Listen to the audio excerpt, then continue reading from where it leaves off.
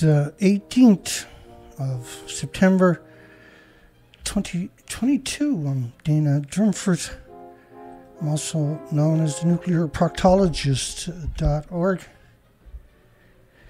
We got serious earthquakes in a nuclear country known as Taiwan. And we have an exceptional super typhoon touched down and is grinding the coastline and some interior of Japan, with winds exceeding 150 miles per hour. They're asking 8 million people to evacuate, and they expect, just imagine this, the typhoon is just going to sit there for the next 48 hours or so. Japan doesn't have building codes for 150 mile per hour sustained gust. Most likely that's going to hit 170 plus miles per hour.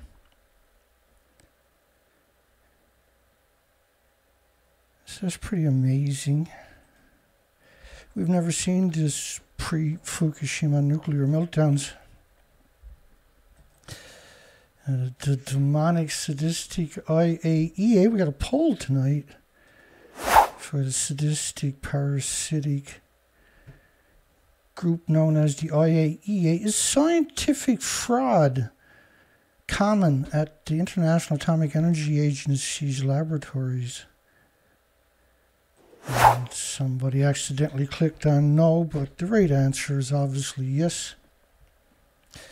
Billions of insects about to hatch down in the United Kingdom. They've just lived for a couple of days. We'll cover exceptional stories that just showed up on the bird flu. And when I show you these stories, it's really, they're clutching at straws to employ bird flu. Nuclear power generation is the only invention that may destroy the future of humans. Not gas, not oil, not coal, not carbon emissions, but nuclear power plants. For coal emissions, for instance, you're talking about huge particulates. With oil, you're talking about huge particulates. You don't travel very far, 50, 100 kilometers. With gas, which is extremely efficient, unlike coal and oil, you practically have no emissions. And that these emissions are indigenous to the solar system, to the planet itself too. Now, nuclear emissions covers the entire planet. This model is 20 days after Fukushima started. Well, not really 20 days, 19 days after Fukushima started melting down. There was multiple reactors over several days that melted down, and the entire inventories of these reactors were lost. Same with decades of fuel pools over the top of the buildings. This is one of the many models of radioactive fallout. We actually have studies also coming up on radioactive fallout. This was where they were tracking a plume. They estimated it was going to be 1 million becquerels per square meter. This model was the Norwegian Institute for Air Research model based on 19 days of emissions. This is the Atlantic, folks. This is where we're on to currently. And we've done the whole west coast of Canada up to Alaska on research expeditions. This model is based on just venting, not based on the actual meltdowns. This is a study out of Western Canada of 20 million particles of radioactive iodine-131 per liter of rainfall. Per liter of rainfall. So there would have been 10 times more iodine-132, 30 times more iodine-133, and 31 times more iodine-129, which, of course, showed up in another study. Look at these numbers. So in that same liter of water, with a stunning, staggering 20 million atoms, there was 220 million atoms per liter also of the iodine-129. By the way, the iodine-132 and 133 is 9 times more effective at ionizing and radiating the thyroid glands of insects and birds and animals and mammals and humans than the 131 iodine, which is exceptionally effective at ionizing and radiating.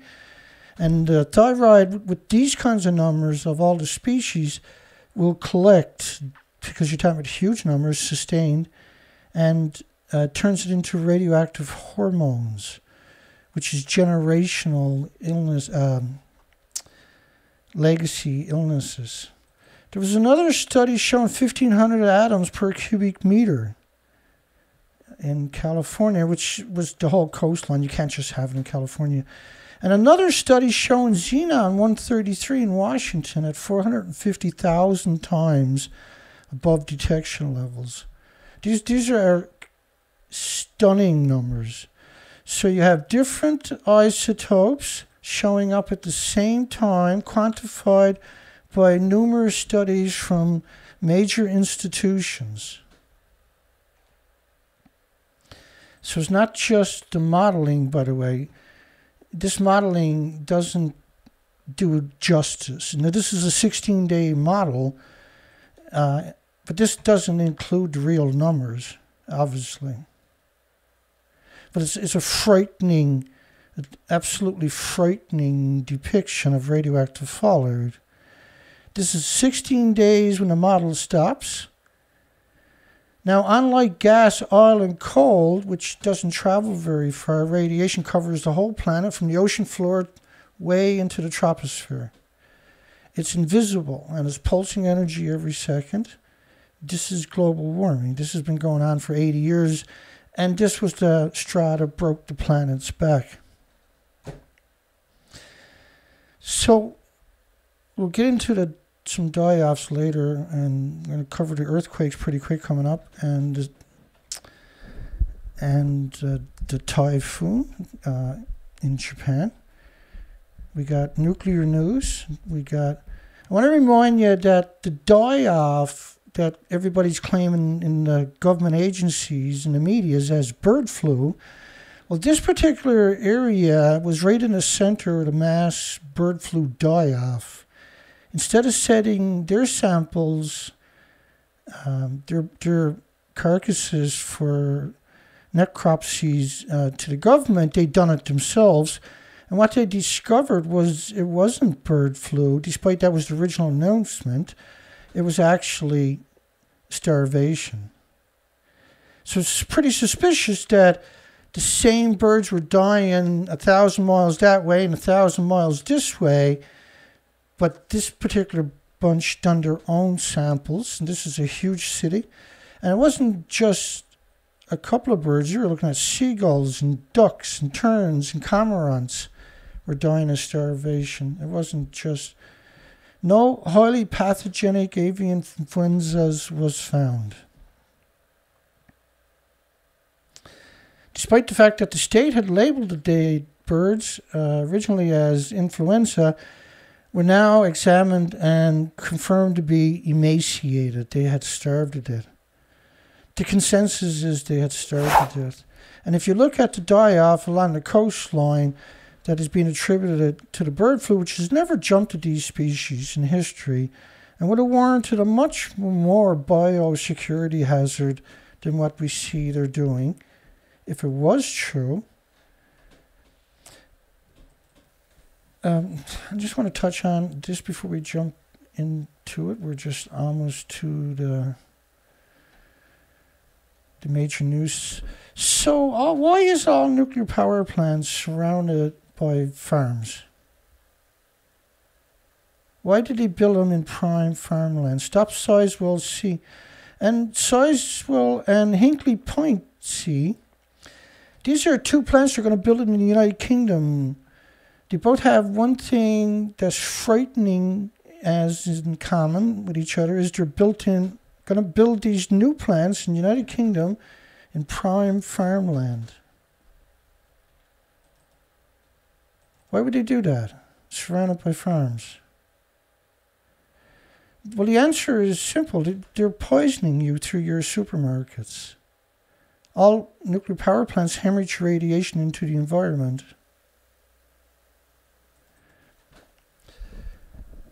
I think this one is wind scale. All the nuclear plants we notice in the United Kingdom and everywhere else, by the way, are surrounded by farms. And when I say surrounded by farms, that's exactly what I mean. It's completely, as far as you can see typically, is farms and sometimes communities. And this has been going on throughout the history of nuclear power. They're poisoning you in your supermarkets on top of everything else. And the radiation doesn't stop at the farms. All fuel pools worldwide are hemorrhaging radiation into the environment. The IAEA laboratory conducts analysis of treated water.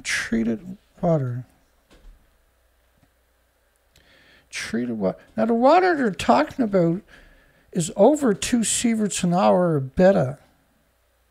And so gamma would be 20 times more than the beta.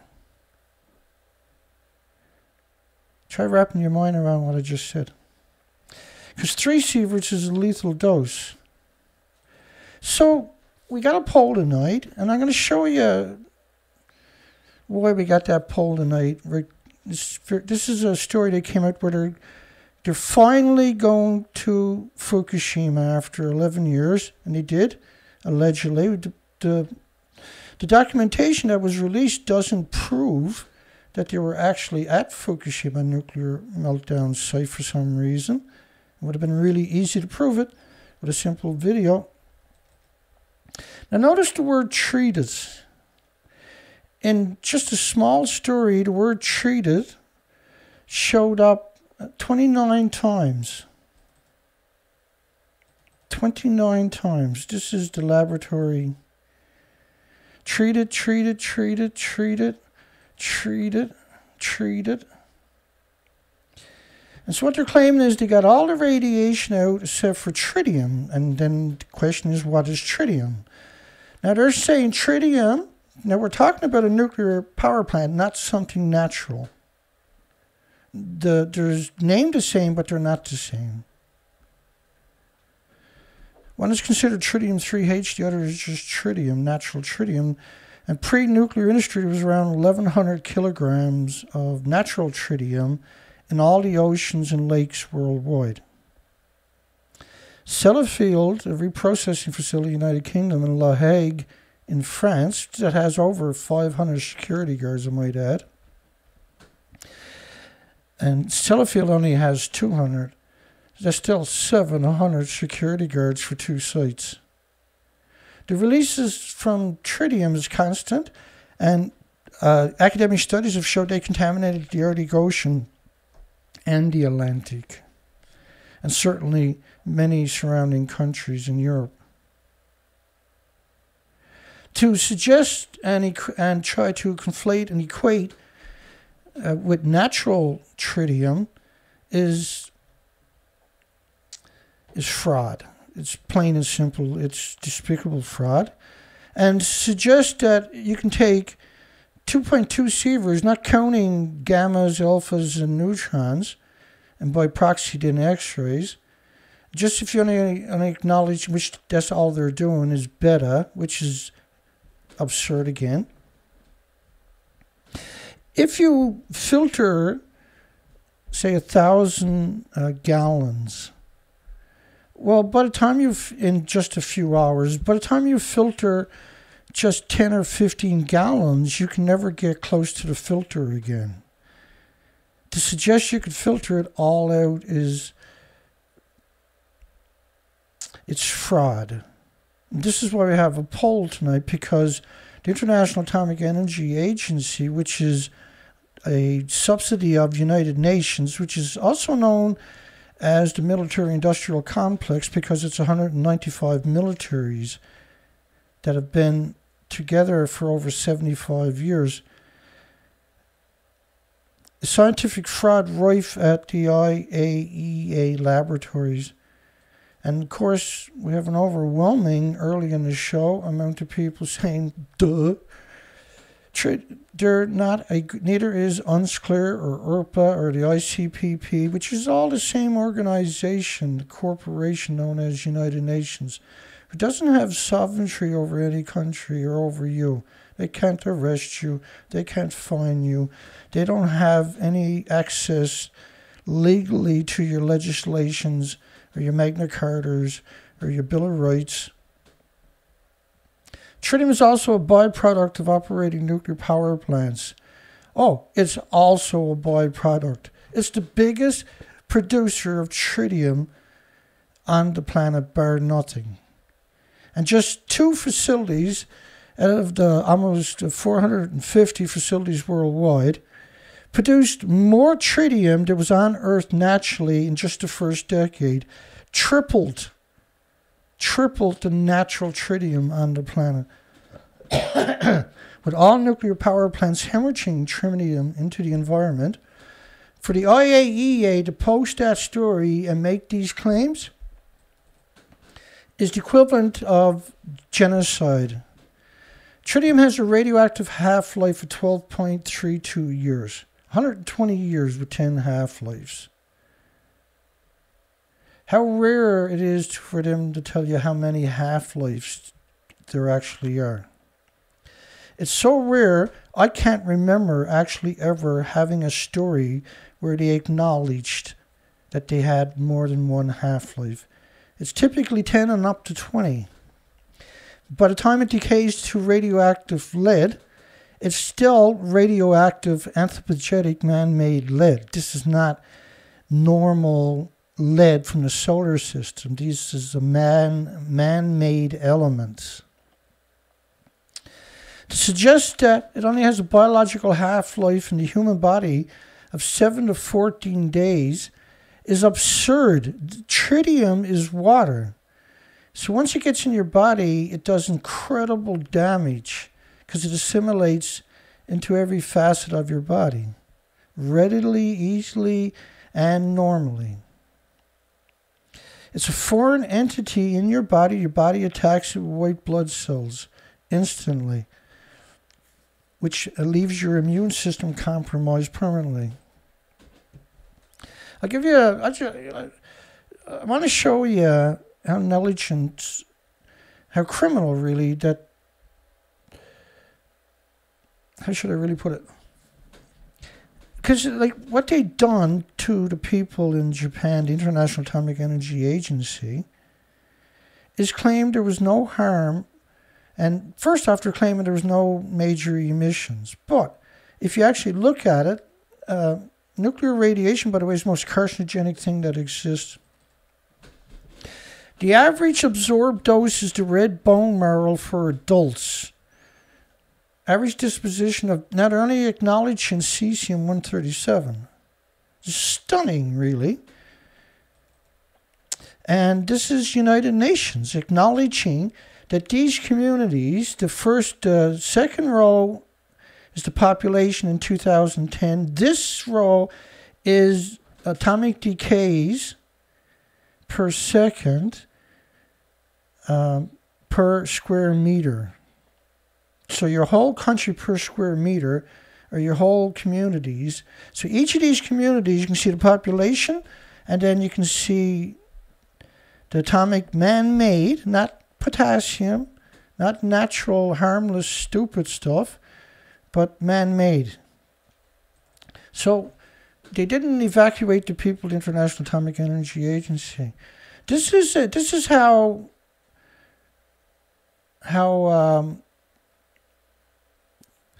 messed up this industry actually is.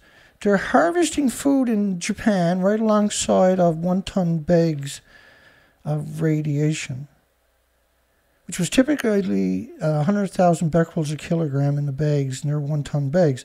It's an enormous amount of radiation. To grow food alongside of it is putting people in harm's way. You have to go there and plant all the food. It's a very dangerous environment. It's extremely airborne. To harvest it defies any kind of rationale. You would never see any of that pre-Fukushima anywhere on the planet or anything close to this. They wouldn't even suggest it. It would never, ever be a conversation anywhere on the planet pre-Fukushima. So United Nations abandoned all the people in those communities and left them in a nuclear wasteland. Now, it's not just one place that is harvesting food right alongside of one-ton bags.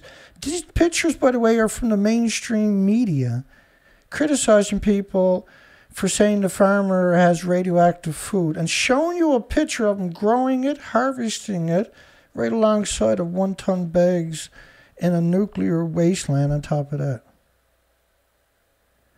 That is complete Twilight Zone stuff. It's... If I told this story pre-Fukushima, Hollywood wouldn't even look at me because it's too far-fetched. It's too ridiculous. Not a chance. It's not even realistic. Good God, man, what's wrong with you?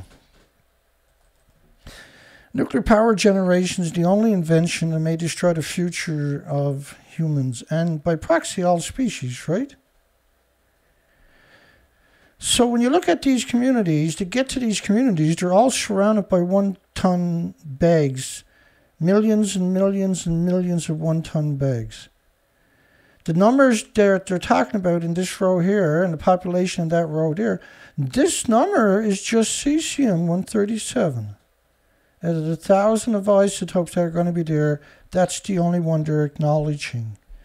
So when we have a poll asking, is the scientific fraud rife at the International Atomic Energy Agency's laboratory, then obviously it is. If you think that the international, you got to go past all of these bags to get to the communities on top of that.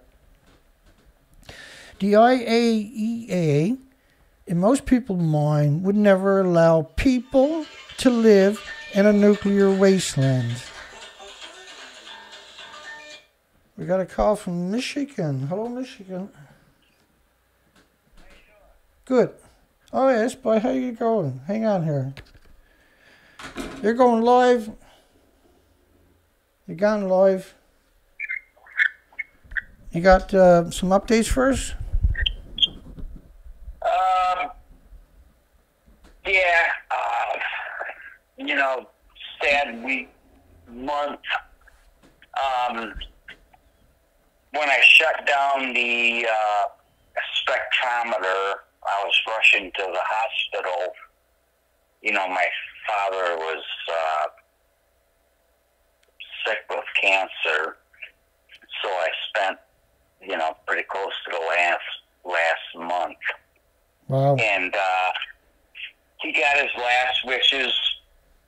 You know, my 6 brothers and sisters got to spend some time with him. So,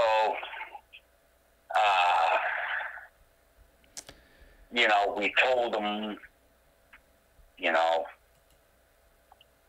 but anyways, yeah, that's what happened.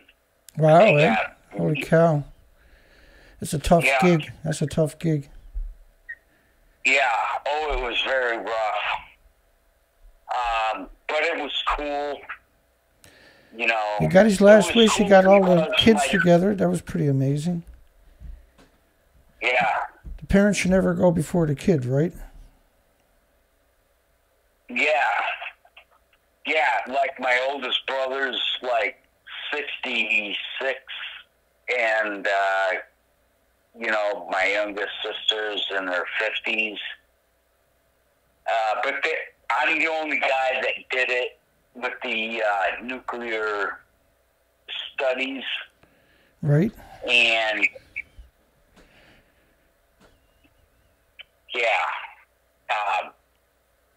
yeah, but that's what happened this weekend. I lost my father. Wow. Yeah, that'll gut you. But it was cool because I kept him laughing right till his last breath. I'm like one of those funny guys. You know, I'm like the nuclear guy that brings all the bad news. Yeah, been there. So that's the way it went. I love you, Dana. Yes, man. No, I hear you. You too. You're doing the greatest thing. You're doing the greatest thing. I try to drop in to bring people the truth. You know what I mean? 100%. You got the spectrometer, and you know how to use it, and the numbers are just shocking numbers. Shocking. Yep. When I came back into my house after a month, the thing is still sitting there, and I'm going to do it until I drop dead.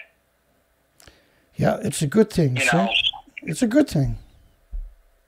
The truth is such a great thing, right? Absolutely. There's no other truth. Like I told everyone on the air in the past, I couldn't find anybody that was doing that. There's not. I don't know of anybody. I don't know, and I'm at this all the time. I'm on the prowl 24 hours a day. I haven't found anybody. Yeah, Shocking. People do other things in different ways. I have other family members and friends and business partners that do other things in different ways. They're doing great. But I had to do this for this reason. I could not find anyone that could find the truth with that gamma spectrometry that could absolutely determine whether these isotopes were coming down in the rain or in the food or anything else. That's why I did it. And if you didn't, just imagine, right? What's that? I said, well, if you didn't, there would have been nobody. No. And I told all of my family members that. One of the things, because my dad was like in the hospice care. Right. And my family decided that, a bunch of us brothers and sisters would do that. And I asked one of the nurses, I said, well, did you see any increases in cancer or whatever? And she said, one of the things she found was younger people are ending up in hospice care. Wow. Younger people. I'm 58. We're pretty much the same age. That's right, yeah. She was saying, like, younger people. There's a lot of younger people dying, dropping dead of heart attacks, walking down the road over the years. Just last year, not too far from me, a little community, had 5 people around 40 years of age drop dead of heart attacks in less than 2 weeks. Just walking along the road or playing darts. Yeah, that's right. Yeah, and there was a lot of kids originally reported out of Japan dying of heart attacks too, right? Yeah. I mean, when I was in high school, we'd beat the crap out of each other. Totally healthy, yeah. I mean, you might get a black eye or something, but you wouldn't drop dead of a heart attack. No, it was unheard of. And then, of course, like you're saying, right, all kinds of palliative care going for young people is extraordinary. It's a very worrying. That's never happened. That's never happened. No, I don't have. In human history. It would have to be a serious accident, typically, say, before, and it would be a rare. I've been run over by trucks. Literally and dead. I'd come back. Hit head on a motorcycle, dead, busted every bone in my body, and they'd bring me back when I was 19. Wow, 58. You know what I mean? Arthritis catching up to you now. Yeah. You know, in the 1980s, I mean, they couldn't kill you. That's fact, though. No, 100%. 100% agree with what you're saying. That's great observation that your sister, you got that out of your sister. Anything else you mentioned? Yeah. Well, what I'm going to mention is one of the great things I've done in my life is, you know, working troubleshooting and actually defense contracting. Well, I don't know if they're in defense of us, but I worked in defense of the United States or Canada or anybody else when we're in the defense of life. Oh, that's fact, yeah. You know what I mean? Yeah, I'm looking. People, yeah. If you met me personally, maybe you think I was a cool guy. You got an interesting life, right? See, so. Yeah. You know, like all my brothers and sisters were together with my dad over the past month. And usually siblings can't stand to see each other after a few decades. So the fact that they were still able to put aside everything and just get together for the betterment of your dad tells a lot. Yeah, that was his last commandment. He was like the greatest man. Do you know why? Do you know why my brothers thought he was the greatest man? Yeah, no, go ahead. All right, I'll tell you. Because when I was like 2 or 3 years old, my biological father left my mother, right? And my older brothers and sisters were older than me. And this guy, the heat was shut off. You know, there was no food. And this guy came in, married my mom, loves my mom for 50-some years. I'm 58, over 50 years. And this guy came in and just, we already had like 4 brothers and sisters. And this guy just came in, you know, one day we were freezing and starving to death. And this guy came in, and then we were like eating steaks and potatoes and broccoli. And he put me through college. You know what I mean? I do so, he yeah. Was, yeah, 100%. Yeah, he was an electrician. He was like this great man. And he worked his whole life, and he was happy to raise you guys.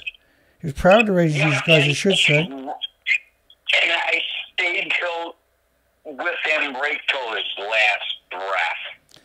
Which was quite fitting, really, wasn't it? He was like the greatest man I've ever known. He was the greatest man I ever known. And I mean, that's a wonderful thing, right? Trust me.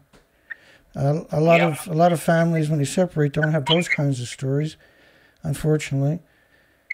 And he took on a big responsibility, taking on 4 kids, and that responsibility, right? And then stuck to it, and then seen it through.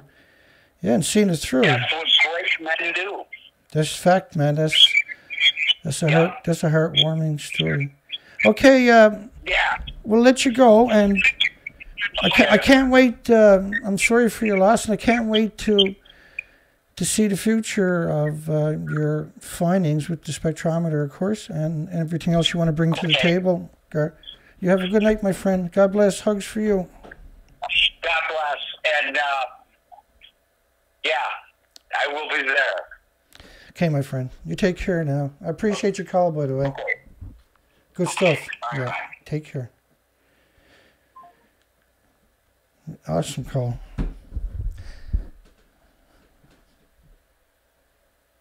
Awesome call. So we went back to the IAEA.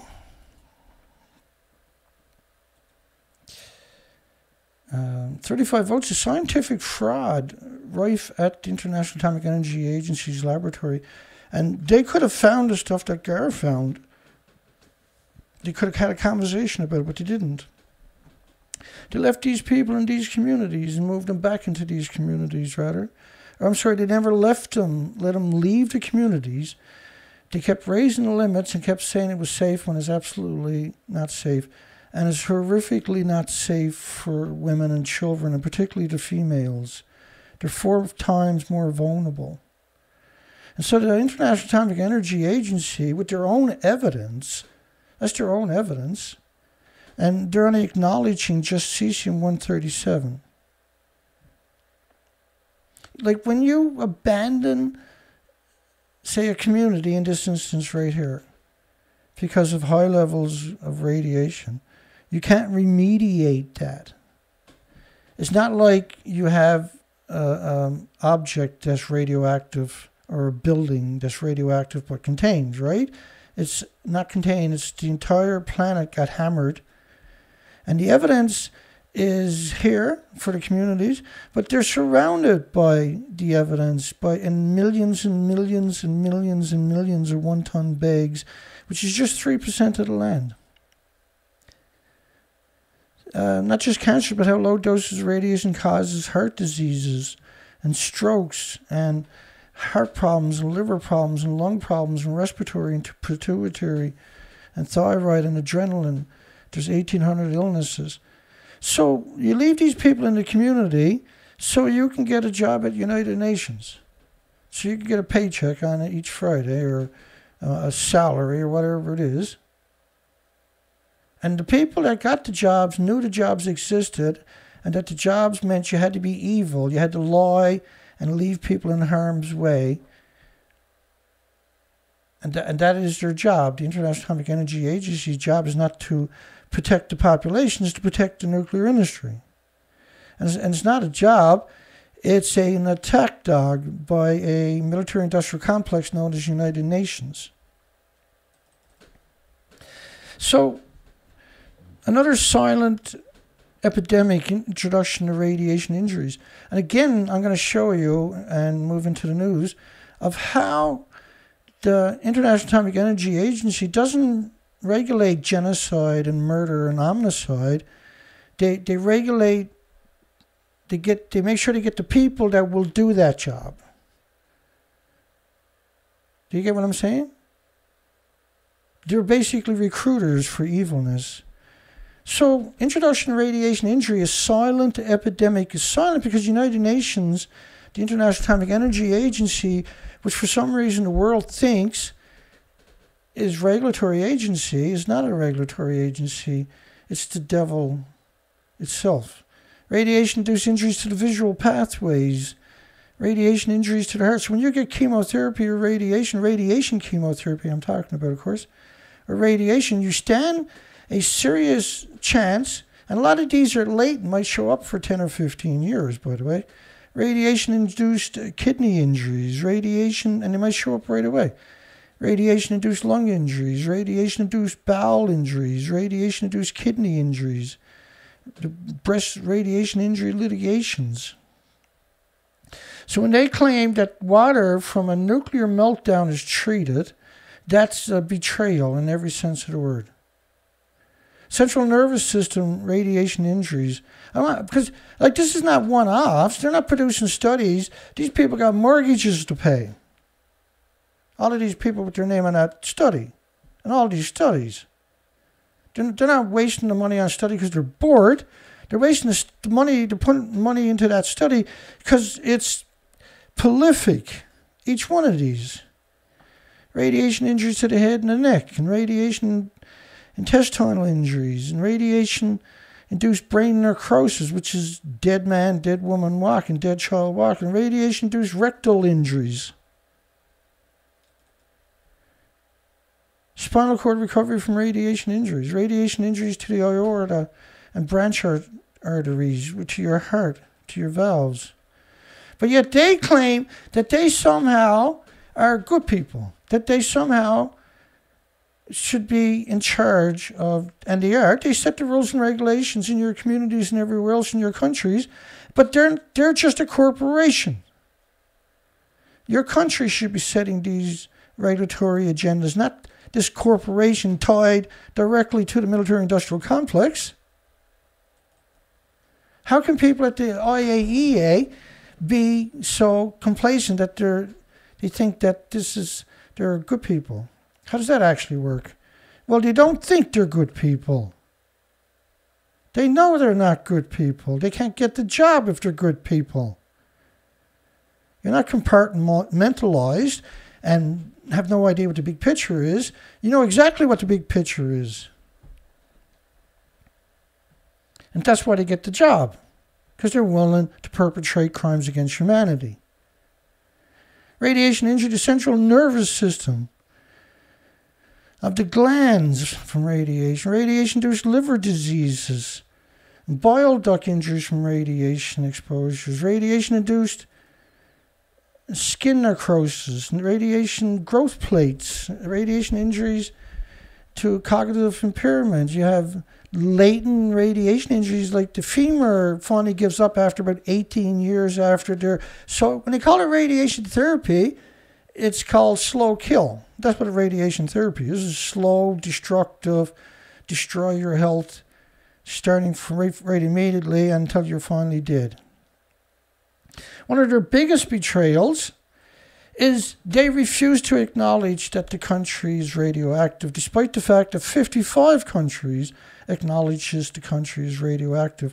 14 prefectures were banned by 55 countries for a decade, not because of IAEA intervention. They've done everything they could to stop that from happening, to trick you and poison you, and particularly successful in Canada. It's actually 8 million people ordered to evacuate as the typhoon approaches.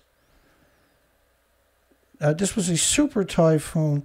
Now, when we get to Taiwan's earthquake, remember Taiwan's scale is the same as the Japanese scale on a scale of 7.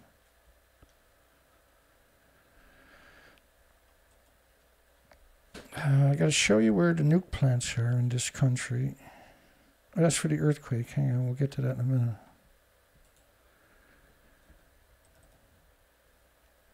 So it was coming in at 170 miles per hour.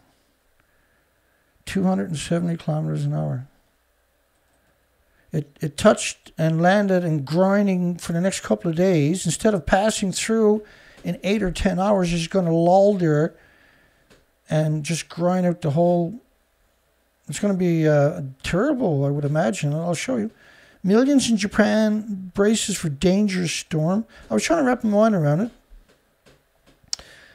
With around 39 million people exposed to potentially very dangerous winds and lashing rain. Most powerful typhoon of the year, but apparently it's the most on record. With 0.5 meter of rain. Wow. And unprecedented storms on Sunday, which is the day, and all the way up until Wednesday. Winds will be so fierce that some houses might collapse. This is a huge storm, by the way. This is not what we're used to pre-Fukushima. These supercell storms are post-Fukushima storms. For extended periods of time, because it's moving slowly while maintaining its strength. So normally when these cyclones or typhoons or hurricanes come ashore, they meet resistance, and that slows them down right away. They lose incredible amount of energy right away. They have a temperature inversion of the ocean and land mass. They hit forests and trees and mountains and objects, and that slows them down. And they don't stop and grind. They go right through. They slow down, but they grow through and eventually turn into tropical storms, right? No. Guess what? No. Because Japan is the catalyst for these extreme weather events due to heating the ocean and the planet up from absurd amount of releases, and have the world media claiming that multiple reactors melting down that are infinitely bigger in Japan isn't equal to Chernobyl. This assertion now for 11 years is just mind-blowing because it points at pure corruption in the entire media. A complete disregard for academia. It's the biggest breach of academia, too, in the universities in human history. And there's been a lot, unfortunately. Dangerous typhoon slams into Japan, packing 234 kilometers, 146 miles per hour, and already dumped 500 millimeters of rain in less than 24 hours. 145 miles per hour is going to be gusting significant, catastrophic at 145, by the way. These are gusts we're talking about at 145. It's a very hot ocean. It's not going to lose its energy. And it doesn't. It didn't. And they're not expecting it to. More than 7 million people were told to move to shelters or take refuge in buildings to ride out the storm. It's unprecedented. Remember, at Fukushima, it was 500,000 people evacuated. 3,000 died fairly quickly. They try to blame it on stress, but in all these hurricanes and cyclones and typhoons, where 5 to 10 million people evacuated in the last decade, we've never seen any kind of numbers in history that only happened that single time at Fukushima. And probably Chernobyl, and probably Santa Susana, and probably the Keystone, and certainly Windscale.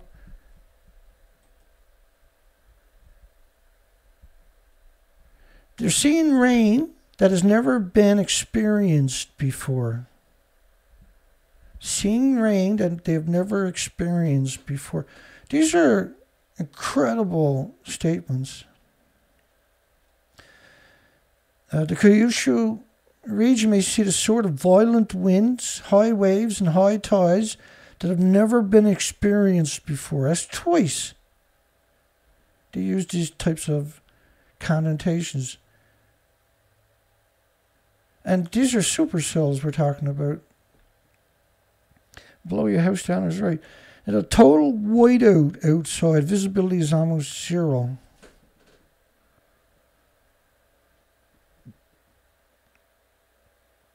It's expected to turn northeast and sweep up along Japan's main islands until Wednesday, which is the opposite of what it's supposed to do.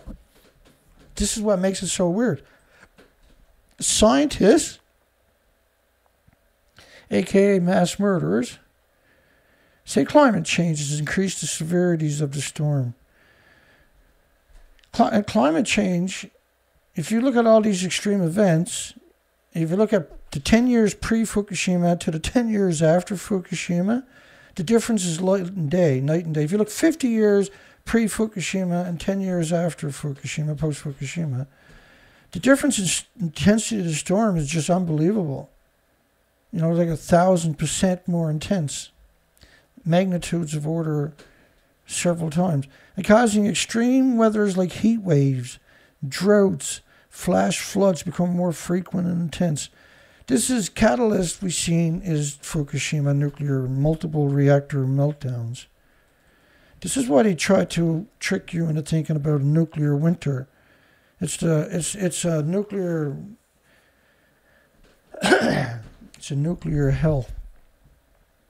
Southeast Taiwan hit by a strong earthquake, and hundreds are still trapped. So when I seen that, because I wasn't aware until about 12 hours later that there was a serious earthquake happening. There was two, but with around 50 aftershocks. Now, Taiwan scale,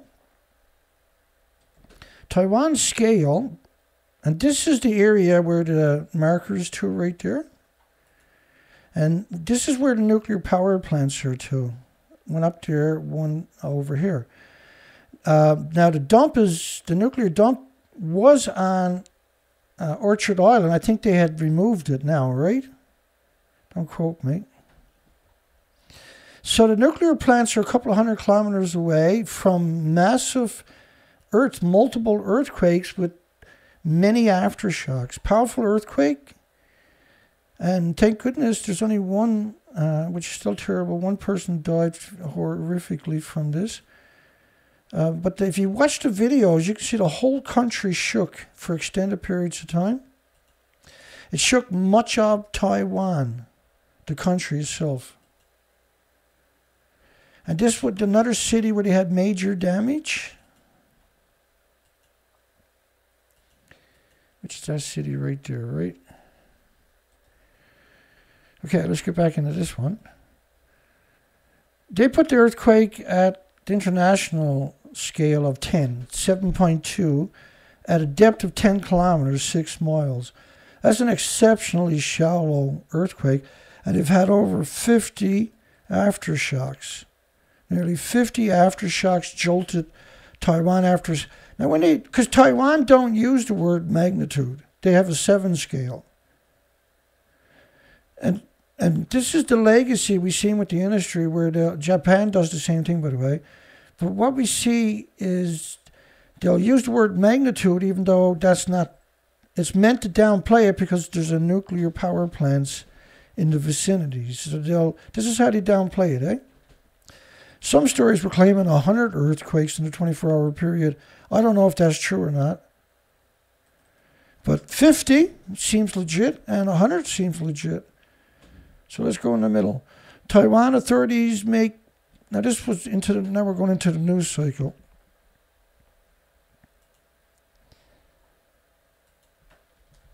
I can say there's... And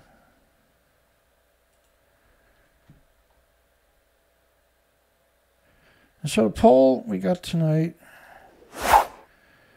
is scientific fraud rife at the International Atomic Energy Agency's laboratory? 42 votes, 95% of the people said absolutely, positively, unequivocally. That's an overwhelming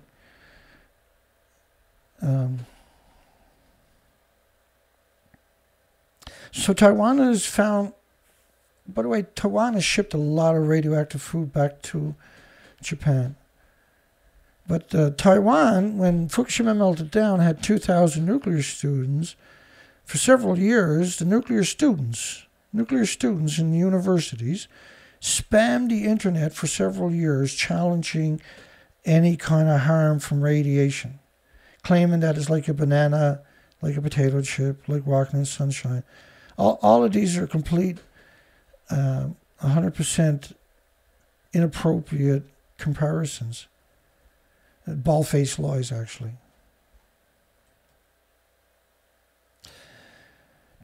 Taiwan authority recently detected radioactive substances in batches of jelly powder imported from Guma Prefecture, one of the 5 prefectures in Japan, around the site of 2011. That's an interesting statement, around the site.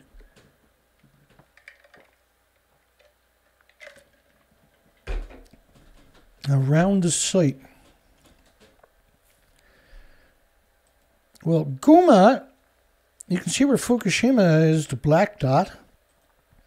And you can see where Guma Prefecture is, way above Tokyo. So they're not around the prefecture. They're not around the nuclear power plant, let alone the prefecture. One of the 5 prefectures in Japan around the site of the Fukushima nuclear disaster. But it's not around the site, is it? It's 180 kilometers or something away from it. It's an interesting statement, folks. If they're going to lie about that, what else are they going to lie about? Nuclear food, and by pretending that it's close to it instead of far away from it, decries the significance. You can't have Guma radioactive food without everything in between being radioactive. Demonstrated again that Taiwan's Democratic Party authority is sacrificing the people's interest for their political ends, which is exactly 100%. Because they had, what I mean by that is in 2018, Taiwan had a referendum should they import radioactive food from Fukushima surrounding prefectures and Fukushima Prefecture.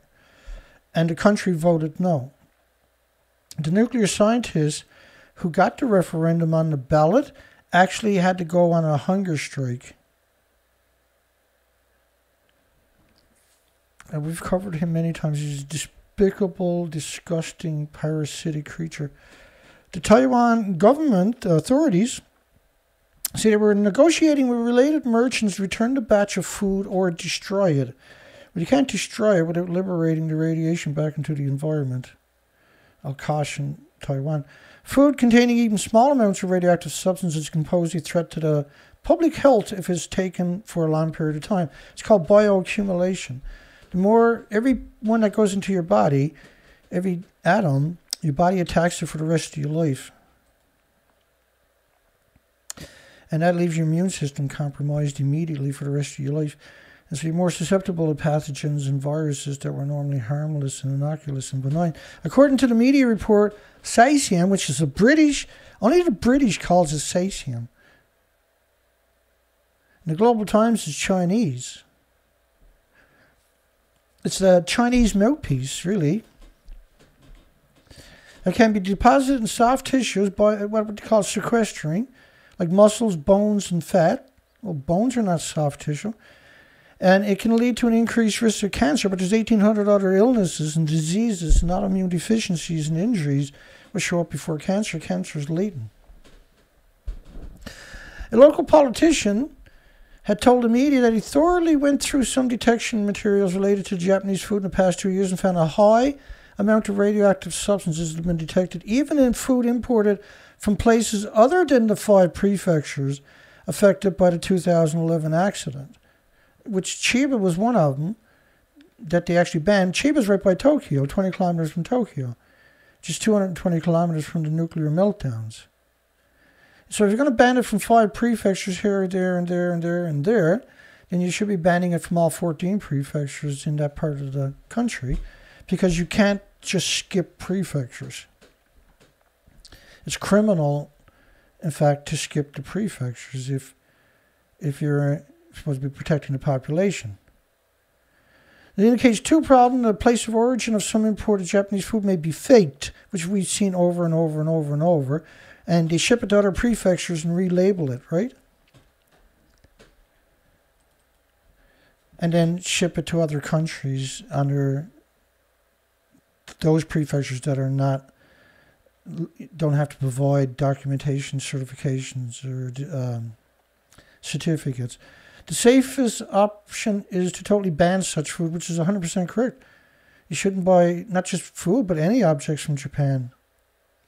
So Taiwan, especially cars, because you're going to be in it all day. Serious bioaccumulation of doses for you and your loved ones.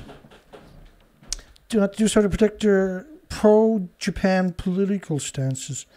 So what happened was, earlier the year, instead of having another referendum, now that the 2018 referendum is over, instead of having another referendum with the population, they just went ahead and removed all restrictions. It's got a couple of politicians. Britain done the same thing, EU done the same thing, and United States done the same thing.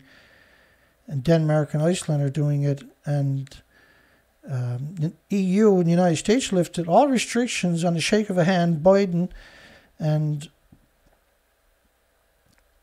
Johnson, by just shaking hands with the next puppet of Japan, right? Khrushchev. Orchard Island, apparently they closed down Orchard Island dump. So originally the story went this way, was the government, the nuclear industry, the nuclear industry in the government of Japan, or Taiwan, went to the natives, because that's where they put them, out on Orchard Island, and asked them could they build a canning factory, for salmon and tuna and stuff like that. And the natives said, sure, that'd be great, and because we're going to get a little kickback. So they, instead of building a tuna factory, a canning factory, they built a nuclear waste dump. And they shipped all their nuclear waste. But told the natives it was a canning factory for tuna and salmon. But apparently they went to court for so long, after decades, they finally forced the government to move it off their island, apparently. It's surreal, isn't it? So I'll take you back to 2020. Taiwan was under pressure from Japan to lift the ban on this because the referendum was only a 2-year referendum, which is stupid, isn't it? Because the radiation doesn't go away for 1 million years. The referendum was only good for 2 years. And rather having another referendum, the politicians just removed all restrictions. So they can join the Trans-Pacific Partnership with Japan. And what that meant was you poisoned, through bioaccumulation no less, all your supermarkets and restaurants and hotels and restaurants and cafeterias and universities and schools and everything else. With bioaccumulation, with endless radioactive food, you can't escape it. So they can get cheaper products shipped into their country. No, this was backdoor handshakes, and the idea is to poison the entire population of Taiwan. It's surreal that is the norm. That is the norm. This is how the industry works. You can get a ban, but you're not going to keep it because the industry will put people in key positions. This should become a hurdle for Taiwan's bid to join the Japan-led Comprehensive and Progressive Agreement for the Trans-Pacific Partnership, which shouldn't exist. The last thing anybody wants to do is trade with scumbag Japan. Because Japan hasn't controlled their own, they shouldn't export their genocide machine known as food. So the last video on Thursday was 2 hours, 12 minutes, and 30 seconds. Today, it's 2 hours, 12 minutes, and 5 seconds. So we lost 25 seconds off my video. They took 25 seconds off my video. And every one of my video, this happens 12 hours later, I'll either lose part of my video or gain 6 or 7 or longer seconds to my video. Every video. Exactly 12 hours later, the length of my video will change one way or another. It's typically longer. But losing 25 seconds is a lot because we cover so much material. So what did they cut out of my videos? And I hate this part of the video. This part of the show hurts me. This part of the show I'm not going to like at all. I got no choice but to tell the story. It's not a good story.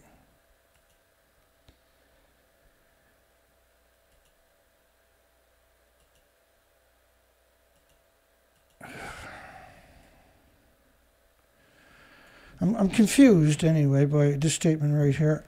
There was a comment left in my last video by that says, at least Unit 4 still has the cap on its pressure vessel. Can't say the same for Unit 3. At least Unit 4 still has the cap on its pressure vessel. This is a tough one for me. So that's Unit 4. This is the pressure vessel. That's where the cap is. Way, way up where the fuel pools is. It has to be underwater so they can take the fuel out. The fuel can't be exposed to air, see? So the cap of the pressure vessel is equal, it's the same pressure as the fuel pools. There's number 4. There is no cap on the pressure vessel, right?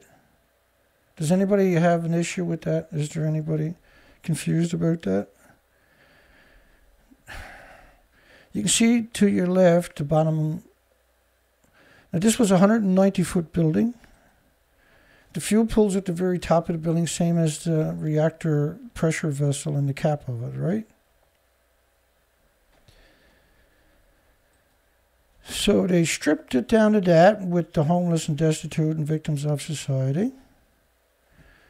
Then they built, this framing was built off-site, then they brought it in, reassembled it. Now you can see people over there, these people are wearing paper suits. they burn 7,000 of these suits each day, they claim, right? That's what they call them, not what I call them. That's what they call them, paper suits. They burn 7,000 a day. We've covered these stories.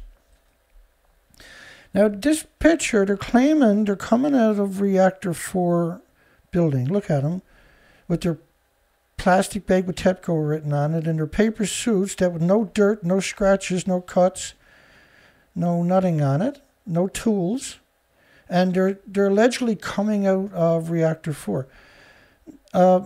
These are you will die within 2 weeks if you do something like that.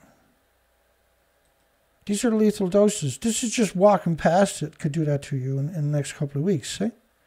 The stack for Unit 4 right alongside of it, you see the stack over there? That's 25 sieverts at the ground level today. And in 1,000 years, it'll still be that. The base of the stack is around 25 sieverts. 3 sieverts is the lethal dose. Like, they couldn't get into the control room, which is quite a ways away from this building, for 7 years. But this is supposed to be 2012, the year after.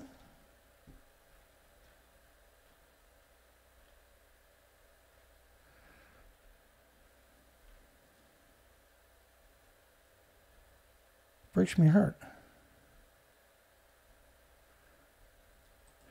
So they claim they built this structure alongside the stump that's left. And they did. They built this structure there, the homeless and the destitute. Most of it's done with remote control cranes. These panels, each, you see the big white panel up there? That's just a single panel.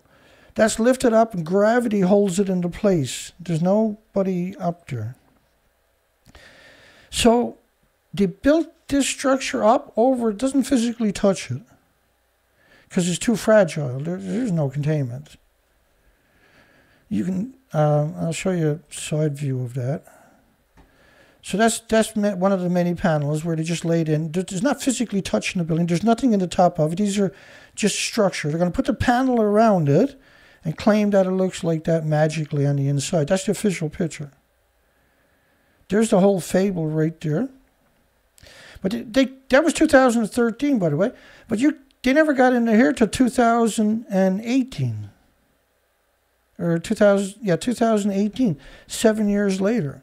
And they can only stay there for a few seconds. Well, we're supposed to believe they're inside the nuclear meltdown and that everything now is hunky-dory. We are here inside Reactor 4 at the Fukushima Daiichi nuclear power plant that was severely crippled during the earthquake and tsunami of 2011, leading to the country's worst nuclear disaster. So she's claiming she's in a building that doesn't exist, in a fuel pool that doesn't exist. So it's really hard to have a conversation with the average person, because when you show them that and tell it to them, they can't wrap their mind around it. They're like, that's too much. Why is the media pretending they're in a building that don't exist? Why would they go through all that trouble? Because it's a catastrophic event. So they put the cap on the building. Might as well tell the rest of the story over here. You see in the bottom center, you see all the debris? Now all they done was put panels, not a cap. They put panels around the structure, around the frame, right? It's just a frame. But you can see they didn't clean up the debris just because it's lethal doses. You can't actually get near it. And if you can't get near it, it means you can't get in the building. You can't get in the building because there's nothing to go in the building for. But if you listen to Ernie Gunnarsson and Megan Gunnarsson or Helen Caldercott, they're going to try to convince you the building looks like the building to the left, not the building to the right. Now, Ernie Gunnarsson made the racks for the assemblies for the fuel pools, and if he doesn't know that they don't exist, who specifically does? The division I ran built nuclear fuel racks for boiling water reactors exactly like Fukushima. And so he knows it's gone. There's a the seaside view. And here's the backside of reactor 4. Is right there again. So that's one view. Here's another view, the front view of it. Right, they tore it down though, right? And then pretended that it was hunky-dory. Now, in the center over there's the remains of reactor 3. It was the same as reactor 4, where it had the reactor cores at the top of the building and fuel pools in the pools at the very top of the building. Both of them are stuffed because they don't have a repository anywhere on the planet. Over there is shortly after the detonation in Japan. So it ejected the fuel pools and the reactor cores. But what did the industry do? The industry pretended, again, he built it off-site, brought it in, laid it there, and pretended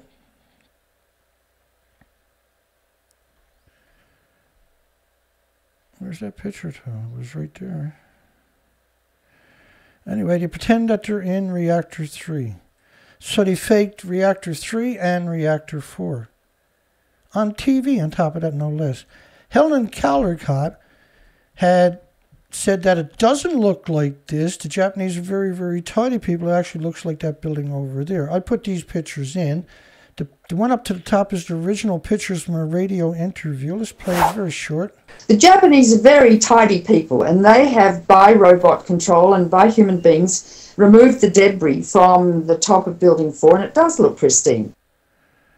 Well, Unit 4, you can't make it pristine. It doesn't exist anymore. You can fake it all you want, but it still doesn't. So there's a prime shot right here.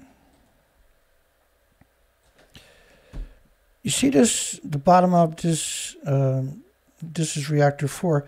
How high do you think that is above the ground? And if it blew out this part of a 190-foot tall building, this is a 150-foot wide building. If it blew out all of that at this level, it had to blow everything, because it blew off 190 feet down to right here is gone. And there's only a stump left, see? So there's nothing functional. There's nothing that can be recovered from the building because it's completely destroyed. And that's the remains of it when they stripped it down.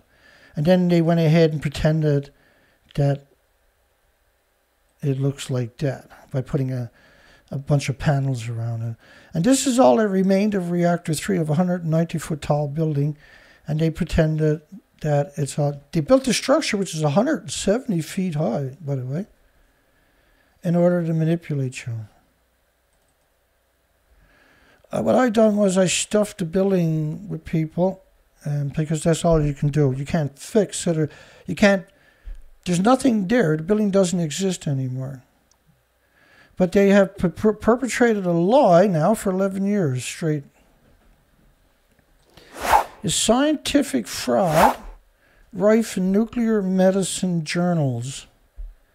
And that was an article that recognized there's a lot of fraud. They conducted a global survey on the issue. 25% of respondents either admitted to committing scientific fraud or reported they had witnessed or suspected someone of fraud in their department. There's 2.6 million academic studies published each year. Try wrapping your mind around that statement in North America, not the rest of the world, just North America. It's 2.6 million a year, funded by the taxpayers. A quarter of them are fraud, at least, meant to manipulate you and deceive you. And the majority of them will be nuclear. It's very telling, isn't it? Renewable energy storage a priority to ensure flexibility, balance, and need. Egypt. Renewable energy storage. Canada located last year $4 billion to renewables for storage. Bruce Power nuclear power plants took all $4 billion, and they're going to get a pumped hydro. Because if renewables had got their hands on money for storage, they would have made the nuclear industry obsolete right away. Because there's tons of storage solutions, right? There's compressed air storage, there's water batteries where you have 2 reservoirs and you pump water to the top one with excess energy and release it when you need it. Countries of the world need $4.7 trillion, but they can recoup it to transfer the energy system and stimulate the economy, create a massive amount of jobs. Energy storage will be the pillar of the energy market in the future. Well, it's been scuttled by many countries.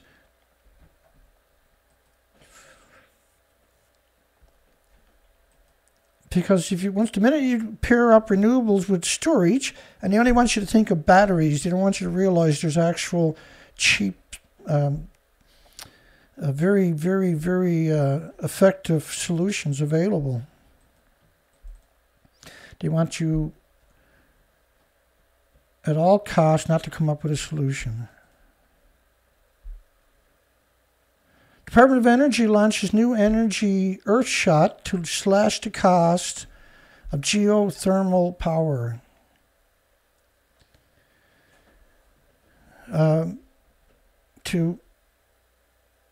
So widespread renewable energy option in the U.S. by cutting its cost to 90% to $45 a megawatt hour by 2035.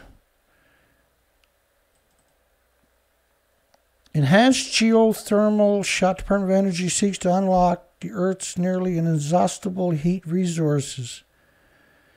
So theoretically, if they, instead of spending $25 or $30 billion on a nuke plant, took that and tapped into geothermal at all gas, oil, and coal plants that were appropriate. If you took $30 billion and says we need to come up with technology, because you can take 1,500 universities and have a contest if you want to, see? Won't cost you nothing. You already pay for 22.6 million academic studies each year. So if you asked 1,500 universities to solve one of the issues, you would. For tapping into geothermal. Because you can drill down 500 or 600 feet, no problem. Like big drill bits, right? After that, the Earth starts getting hard because it's baking at 300, 400 degrees. You want to get to 800, 900 degrees, and you can leave the coal plant, gas plant, and oil plants go right underneath their supply, which is gas, oil, or coal, and just now leave all the other infrastructure there, just run it off of geothermal, right? And so they can pull that off if they want to. There's no problem. And they won't need storage. But there's lots of other storage ideas too that work 100% of the time. Like tidal energy doesn't need storage. And you can predict the tide for 3,000 years. But geothermal is the better one. Because it's the whole Earth is geothermal. Switching the world to renewable energy will cost $62 trillion, but will take 6 years to pay it back. That's pretty cool. But the technology in a 6-year period will change dramatically, right? Let's say it takes 12 years. Let's say it takes 20 years. But they say you can do it in 6 years with current technology, if you wanted to do it. But even if it took 20 years, and then they're trying to build nuclear plants, they're trying to get you away from renewables and sign memorandum of understandings for small modular reactors that don't even exist. So that way you won't look at renewables because you got a memorandum of understanding for a reactor that you still got to create, and that they've been trying for 50 years unsuccessfully to create.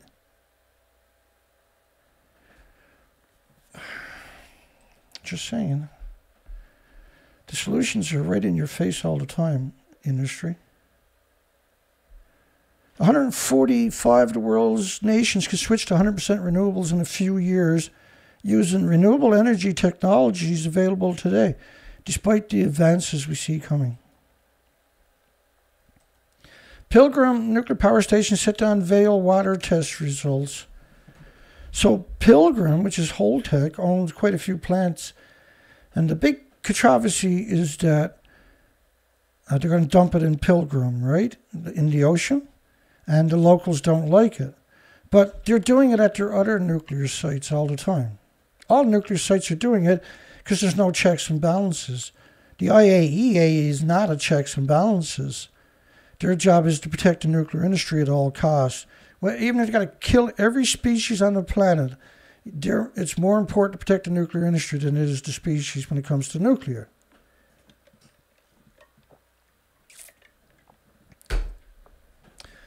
Yeah, the crazy lunatic world of nuclear. Other options include evaporating it. So they say, well, we won't dump it, but let us evaporate it. What's the difference?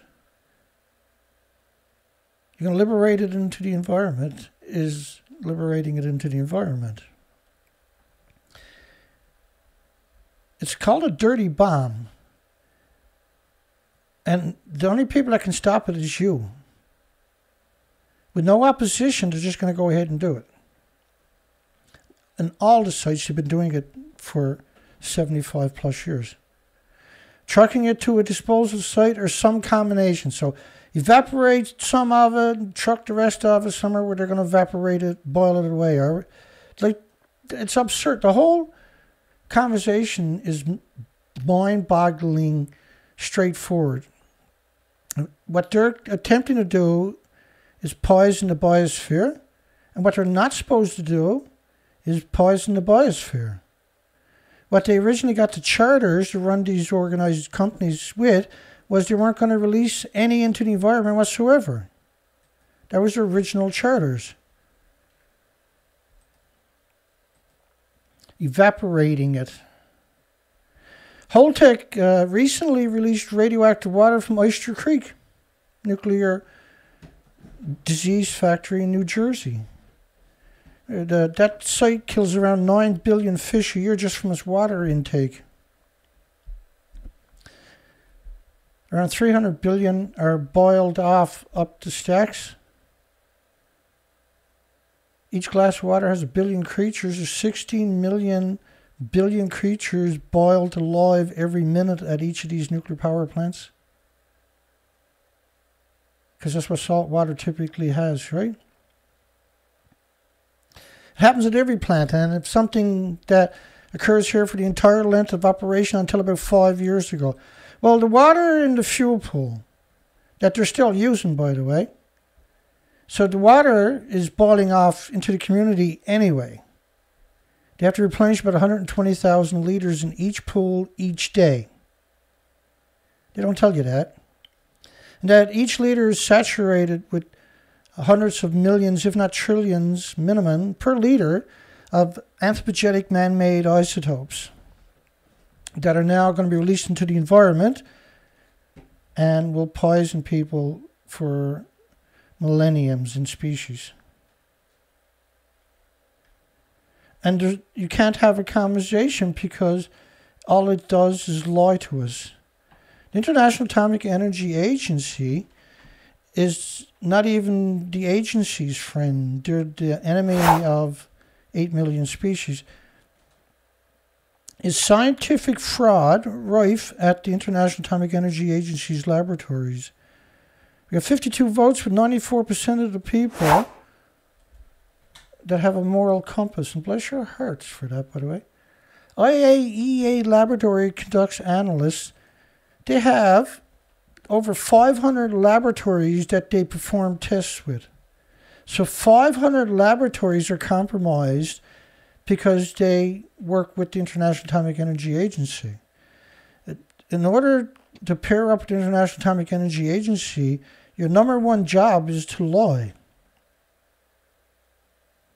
So now you can see you're talking about a huge amount of resources put there to convince you that they're right and that I'm wrong, and most people are going to believe them because the truth is unappealing for most people.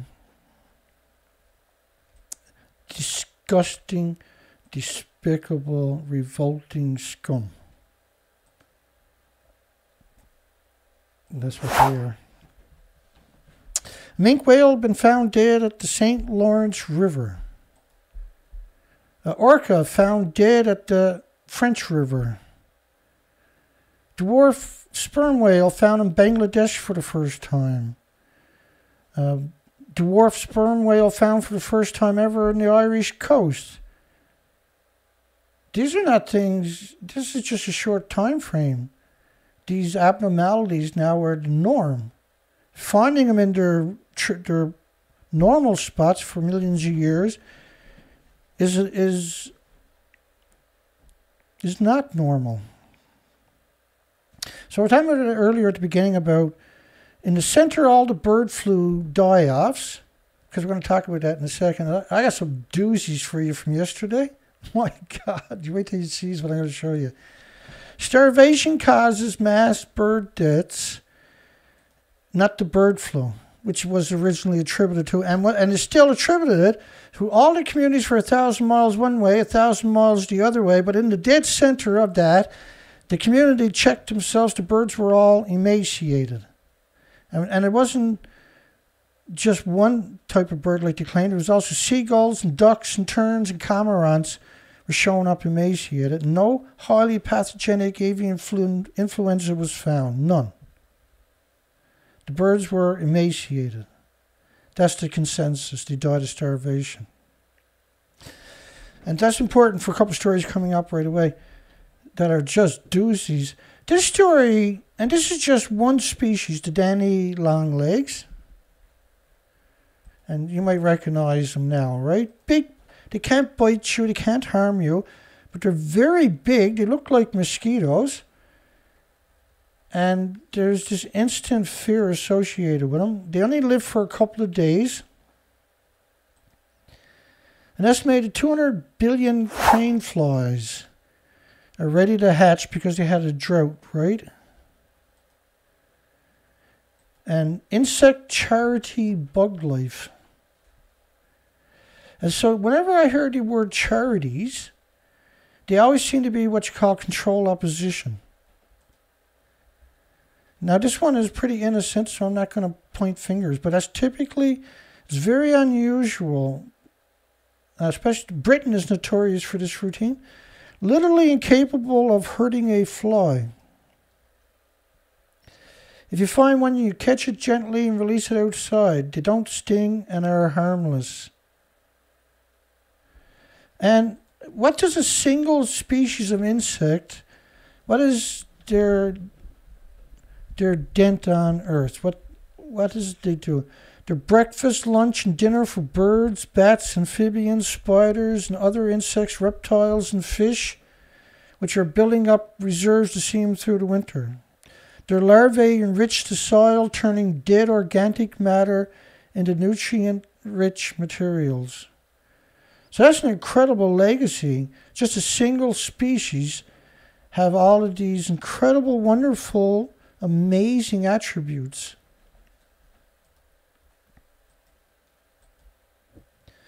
Scorching summer with no rain to affect them in their underground tunnels means there could be a record number. A record number. Once airborne, they only live for a couple of days. So let them live out their lifespan. Don't kill them. They're harmless.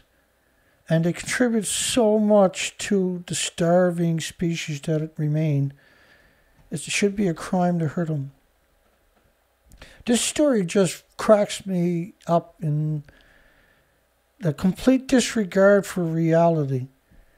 Hundreds of dead gulls found as unprecedented avian flu outbreak continues in Nova Scotia. This is a major media. But when I looked at the first picture, I'm like, that bird looks like he's been dead for a long time. But it gets really interesting. Now, because I know an awful lot about seagulls in particular. So if a seagull dies, and say there's 10,000 seagulls and we're on the ocean, and a seagull accidentally gets in the net or gets on one of the hooks and dies, and when it comes back to the surface, we take it and we throw it back into the ocean. Because that happens, right? The 10,000 birds will go up, straight up in the air for about a quarter mile up in the air, and they'll circle. And they'll wait for the boat to move away from the dead seagull. And then they'll all come down and land around the seagull, but they'll stay several meters away from the dead seagull. And they'll start making their specific noise like they're mourning. I've seen it many, many times in both oceans, the Pacific and the Atlantic Ocean, by the way. And I've never seen that behavior with any other bird. So that's important to remember for coming up. Now, Digby, Nova Scotia, I actually dove that shoreline in Digby, Nova Scotia. That's a 52-foot tide exchange. So you used to have to bring a marker with you connected to the surface so that the speedboats could track you. Because when you went down with a tank of air, you couldn't work against the tide because it's so powerful, and it would bring you several kilometers down the coastline. It was horrific. But anyway, I'm familiar with Digby and Bear Island. He's a retired doctor, I think, knew something was amiss when he spotted a couple of seagulls acting oddly. He said, I could see that there was an awful lot of scavenging going on. You can see a gull or two picking away at something dead on the beach. Again and again, repeatedly, again, down the straight shoreline as I could see it. So I thought there must be some substantial mortality going on. That's a bizarre, absolute bizarre way to frame that narrative. But when you look at it, you get the creeps right away. There were skeletal remains all over the place. Often it was just a wing or breastbone, no flesh whatsoever, and sometimes feathers. So there was just pure carcasses remaining. He said it was impossible to know how many seagulls died on the island because the tides washed the carcasses in Annapolis Basin twice a day, and the number is definitely in the hundreds. Well, you know, the tide could have washed them up in the first place if that's the case, right? If the tide can wash them away, the tide can certainly have washed them up. He believes highly pathogenic avian influenza is to blame for the die-off. He believes. Okay. It gets really bizarre now.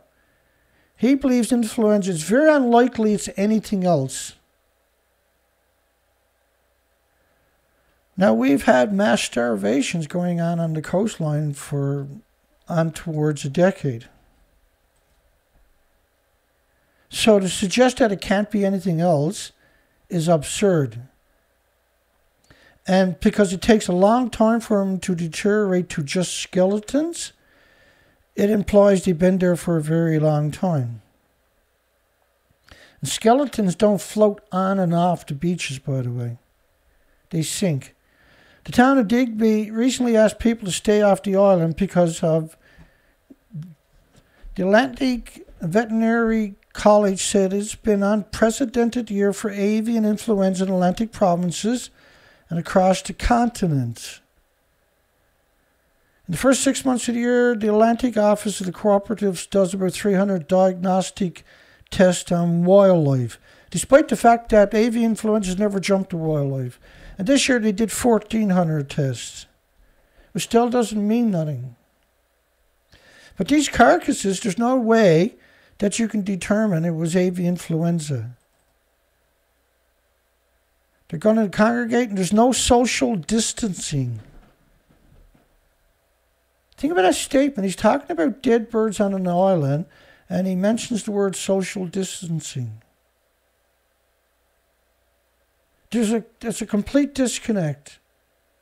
This is not how an expert should be talking on this subject. The province has received reports of dead birds in every county, which was the same on the East Coast in April, and they were all starved to death. Don't touch the birds or refrain from feeding the birds. So don't get close enough to see if they're emaciated. Now, they claim that, this is interesting, North America's outbreak of the highly pathogenic avian influenza began in Newfoundland last December. Despite in April of this year, Newfoundland is where I'm to right now, by the way, which was on a little farm by St. John's. And they claimed there was influenza, and so they killed a lot of the... This was not a farm. This was a sanctuary for birds. So they claimed to start it in December, yet in April, all the locals for 600 miles of the coastline had reported the birds were emaciated. Newfoundland. So it started on the very tip of the east coast of the North America, the most easterly point in North America. And last December, the discovery of the virus is at an exhibition farm. After that, a case showed up in the Canadian goose in Nova Scotia, which is this story right here. So there was a single goose found dead, and they called it avian influenza. So they had a couple of cases in Newfoundland, then Halifax, which is hundreds and hundreds of kilometers away, just a single bird. And then other birds in New Brunswick and Prince Edward Island. So you're heading up to St. Lawrence on the interior of Canada. And in the intervening months, the virus spread throughout the continent after sweeping across Europe last year. Now, this is another picture of nothing but bones.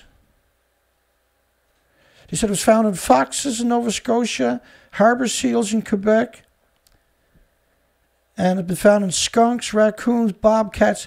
These are completely unprecedented anywhere on the planet. And we covered these original headlines back when it happened.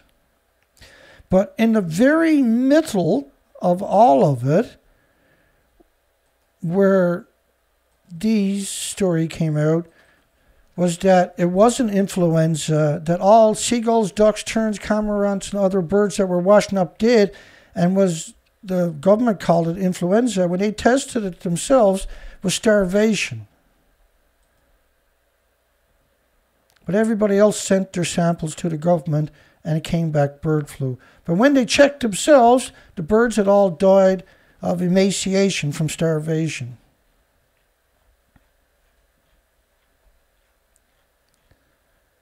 And the frightening part of the story is, I'm the only person having that conversation. So, finding this, and then say that's the influenza, that's the avian flu.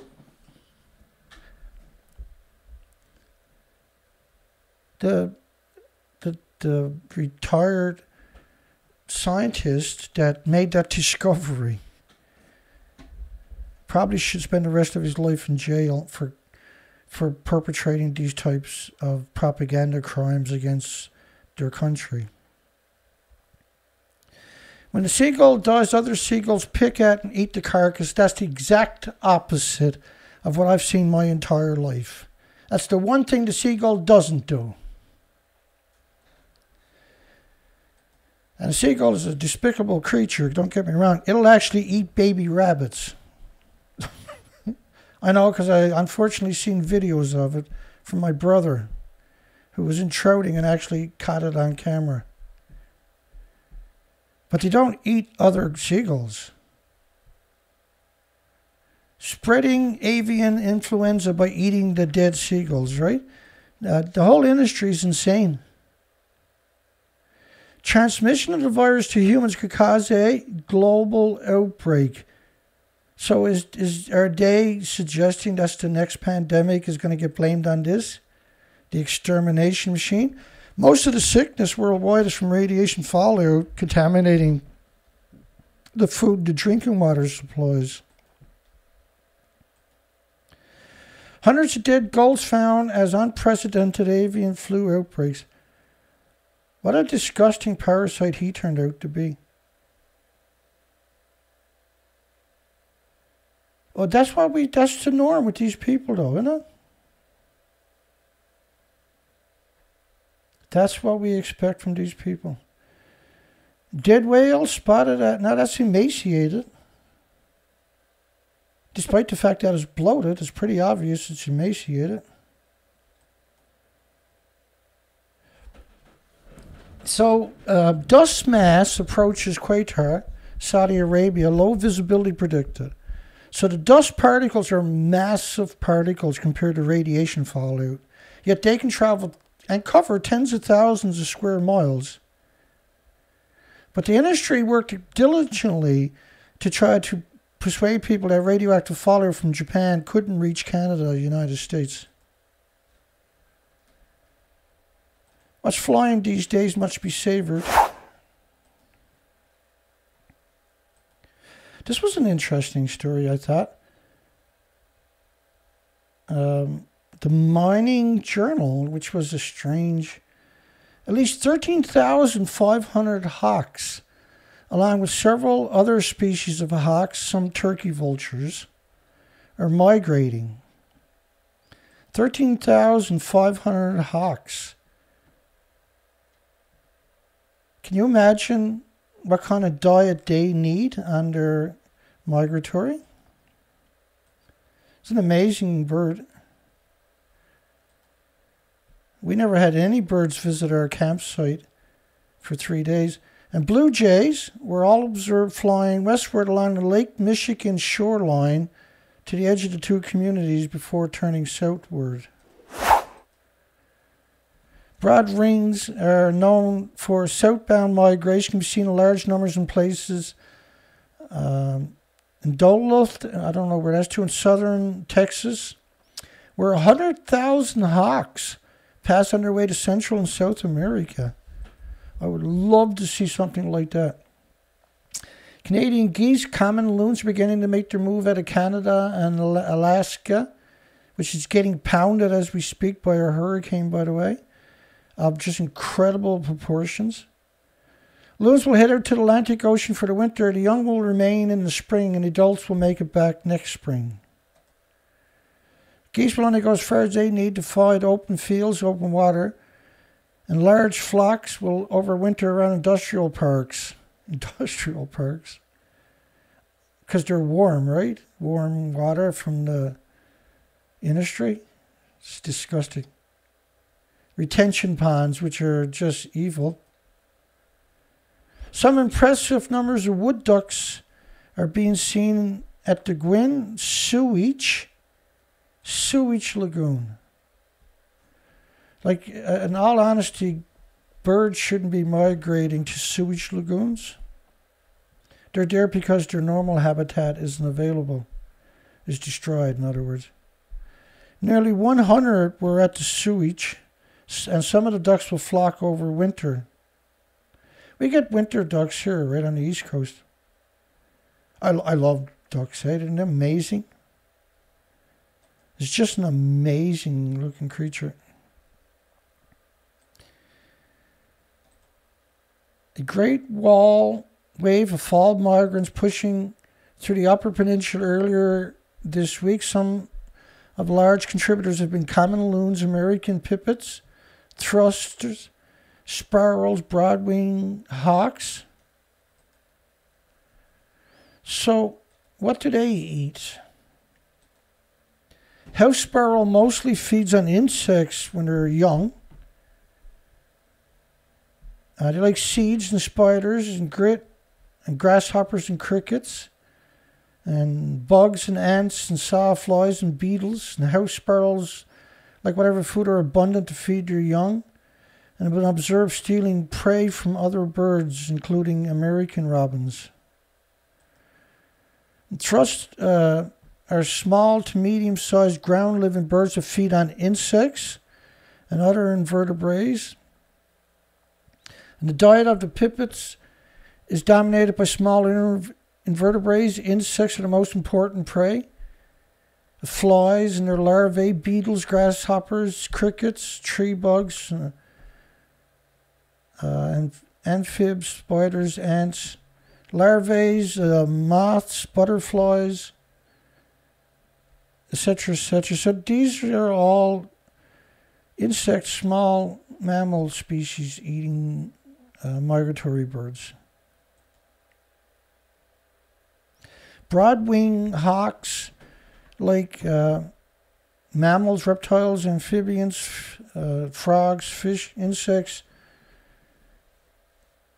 chipmunks, shrews, voles, which are like little hamsters, frogs, lizards, and sometimes nesting birds like cardinals. They've been observed feeding on insects like grasshoppers, frogs, lizards, snakes, crabs, small mammals. And so they don't have much time left, in other words, because these species are disappearing. In 2020, they had millions of these insect-eating birds starve to death. There was 190 different species when it was all said and done. And we covered it for about 2 weeks when the headlines were coming out constant. They ruled out poisoning, diseases, and parasites. And they arrived at starvation, because the majority of the birds they examined had depleted fat deposits, empty stomachs, small amount of blood, kidney failure, and shrunken flying muscles. In other words, they were emaciated. And they said they didn't identify a single direct cause of death, despite the fact that there's starvation and they were emaciated. Caused by long-term starvation. And seed production was low and insect numbers are low. There's 192, I think it was, different species. And they were the migratory birds, much like we just showed you earlier. So just because you see them, don't mean they're not starving to death. Okay, so I was also going, I got 3 shows ready to go. This is one of them tonight, right? Over the weekend, I've been my hip is still brutal. I'm on painkillers for 2 days. And I kind of hoped that was going to pass. I thought that was just because I didn't take a chair with me when we were out camping looking for insects and birds and fish and that are missing, by the way. I still got a bad hip. I got to get into the doctor in a few days about cancer to see how that's going. The ecology of non-ecological speciation, non-adaptive radiation. These studies, the story I'm trying to tell with this is that how radiation, they understand radiation really well. They'll say we don't know the effects on low-level, so-called low-level radiation, but 220 million atoms per liter of iodine-129 is not low-level radiation in radioactive fallout per liter of rainfall. 20 million atoms of iodine-131 is not low-level radiation, folks. It's high-level. 450,000 times background of xenon-133 is not low-level radiation. And in order to have that and sulfur peroxide, hydrogen, buckyballs, and everything else, you had to have curium isotopes, uranium isotopes, plutonium, americium, neptunium, strontium, and just 1,000 other fission products. Chronic radiation-induced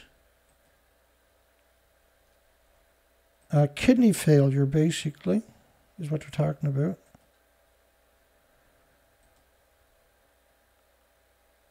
To test preventive therapeutic strategies limit their morbidity has been loose because of the high rodent mortality associated with acute radiation injury to the bowels, radiotherapy injury. So they're trying to study liver damage from radiation, but because in order to give them liver damage, they damage the other organs too, right? Diverse, as I showed you earlier, by the way, diverse functions to lethal radiation. So they've studied many facets. This is made naturally in your body, but stem cells from the spleen instead of the damaged bone marrow. They were able to use stem cells, I'd noticed in a lot of studies, to help mitigate some of the damage from radiation. I'm starting to see that quite a bit, I've noticed. Radiation-induced oxidative stress, toxicity to the testicles of mice. So they understand radiation illnesses and radiation minutiae. And so if they use this plant extract, it could help, apparently, with radiation, according to the study. Which, you see a lot of that too, right? But it's only applicable for very specific stuff. I don't see how it wouldn't be applicable for other stuff, but in the brains of non-human primates. So when they say they don't know much about radiation, they're liars, aren't they? Because I have 2,000 of these studies that I'm slowly shifting through. And I was saving them because I was starting to see these patterns. Radiation injury repairs. You got all these people with their names on the study in the blue right there. They're not producing the study because they're bored. So survival rates of radiated mice can significantly increase from 0 to 30% after the treatment. Which is really interesting because we see a whole lot of that already in just this little bit I showed you of these different solutions they were coming up with. But these are specific for specific doses, basically. May mitigate radiation injuries again. You see all the people with their names on the study. So they probably got a solution for themselves, is what I'm seeing. Radiation protection in an animal research unit with PET. Well, the word animal research unit and pets shouldn't be together in the same sentence. Occupational doses and dose rates produced by animals. Occupational doses and dose rates. Occupational. This is where they're trying to convince your children to go work for them in nuclear radioactive zones by using animal studies. The problem with an animal study is that the animal's kidneys are typically 50% more efficient, or 50 times more efficient, not 50%, but 50 times more efficient at filtering plutonium and other radiation than a human's kidneys are in excreting it, right? So in that context, humans will get sick 50 times quicker with the comparative doses. Fasting reduces intestinal radiotoxicity. But then they got to throw the big turd in the punch bowl by enabling dose-escalated radiation therapy. So, like, they want you to fast to get radiation out of your body so they can give you more radiation. These are lunatics. This is a definition of insanity, by the way. Times infinity, right? Oh, and the doses that they were given to mice, my goodness. 11.5 grays. And a gray is, when it comes to alpha, beta, and neutron, is the same as a sievert. But in gamma, it's 20 times more. So it'd be 20 sieverts. It'd be 20 times, if they're using gamma, then that would be 20 times 11.5. So they must be talking about beta. I don't know. And then, think about this one. A fatal dose of radiation is equal to eating 80 million bananas.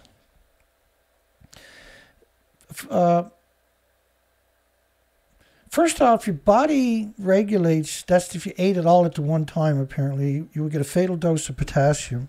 But that's not true either, because no matter what you eat, if you eat an exceptional large amount of anything, it'll be a fatal dose, right?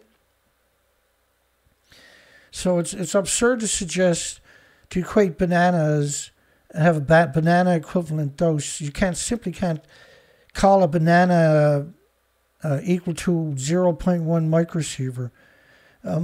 That's absurd to suggest that a banana has, like, you can't make a dirty bomb or nuclear weapons out of potassium. Your body regulates it with homeostasis, which means you can only bioaccumulate an X amount of potassium that your body needs. Right? You'll only, because there's potassium in everything. You can't touch anything that doesn't have potassium in it. Like the microphone cover, the paint, you name it, my sweater, everything got potassium. Your body regulates it. It's like the thermostat regulates the temperature in your house, or cruise control regulates the speed of your vehicle. It's something that's done automatically. Your body regulates potassium, magnesium, iron, and you can only have so much. But man-made radiation, there's no limit. Well, until it kills you. But there's no limit. You bioaccumulate it. But it's a despicable thing to equate bananas. And for the first couple of years after Fukushima, we had to curb stomp everybody, because everybody was using the word banana in the industry. To the point after about 3 years, they stopped using the word banana and potato chip, which almost everybody used. And we probably hit 500 videos where we came out and challenged the pundits and apologists and the PSYOP with that narratives, right?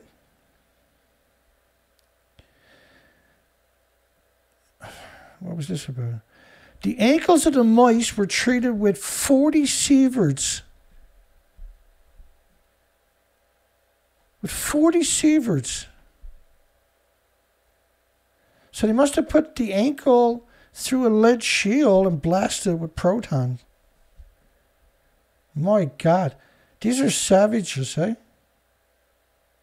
It's a despicable industry. When you see studies like that, the average radiation dose from abdominal X-ray is 0.7 milligrays, or 0.0007 grays. For X-rays and gamma rays, the gray is numerical, the same value when expressed in sieverts. I'm sorry, for alpha particles, did I say gamma? For alpha particles, 1 gray is equivalent to 20 sieverts. That's my mistake. A whole body acute exposure to 5 grays or more of high energy radiation usually leads to death within 14 days. You're talking about 5 sieverts.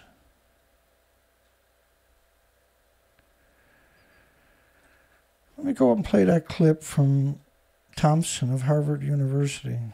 There's 2 of those clips. Let me play them. He's going to talk about... And this is after in Fukushima. the US context, we think of REM, and I assume in the Japanese context, people would think of sievert. The fatal dose from whole body exposure, median dose is around 350, 400 REM, or 3.5 to 4 sievert. Delivered pretty quickly. Delivered over a period of hours. But in that case, death would follow over subsequent weeks. Okay, so 3 sieverts over a few hours, you're going to die over the next week or 2. But that gives you an indication of the sort of hazard that you're concerned. So a few sieverts, if the dose looks as though it'll be more than 2 or 3 sieverts over a period of plume passage, for example, then you know that you're in a potentially lethal situation. Whereas speaking in microsieverts is not helpful. Speaking in microsieverts.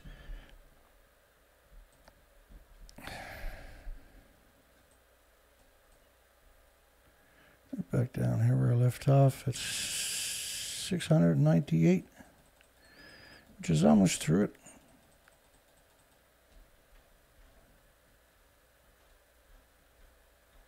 Yeah, it's just like 720 altogether. We're at 689. That's where we left off, right? Environmental behavioral radioactive particles and transfers to animals. Environmental behavior of radioactive fallout and how it transfers to animals. So there's no way they don't know the difference. Risks of radiation exposure to children and their mothers. There's no way they don't understand what happened at Fukushima, because this is just a fraction of a fraction of a fraction of a percent of the studies that we got. Proton radiation-induced cancer. Pregnancy outcome after first trimester exposures to ionizing radiation. So most children exposed during pregnancy won't graduate school, basically, or are dysfunctional for the rest of their lives. Effects on adult cognitive functions after neonatal exposures to clinically relevant doses of ionizing radiation and ketamine in mice. Decontamination after radiation exposure. Well, if you breathe it in, you're in real trouble. Distinct responsive adult neural stem cells to low versus high dose ionizing radiation. Distinct responses. Your stem cells gets killed off and then you can't repair the damage, see? Long-term exposure to 4G smartphone diminishes the male's reproductive potentials by directly disrupting important chemicals in their testicles. Rats exposed to 2.45 gigahertz of non-ionizing, like your mobile phone in your house, exhibited behavior changes with increased brain functions, expressions. So you expect to see the same thing in your pets, your dogs and your cats, to be harmed by the 2.4 gigahertz frequency, which is a lot of things in people's homes with our wireless or that frequency. Now that kind of radiation is different from nuclear radiation, but it's still very harmful, isn't it? And there's a lot of it, right? It's prolific.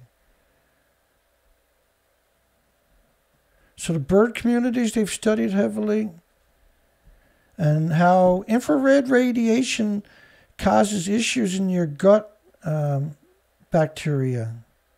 So probiotics are probably a good idea for people that are under siege. You can get at your local supermarkets. Quantitative analysis of the amount and localization of radioactive gold nanoparticles interacting with cancer cells to optimize radiation therapy. So they're talking about putting nanoparticles of radioactive gold around cancer to interact with the cancer. These are all fantasy pipe dreams. So how do I put it? Basically, it's insane, right? They're giving you poison, and man-made radiation is 2 billion times more toxic than industrial poison. 2 billion times more toxic.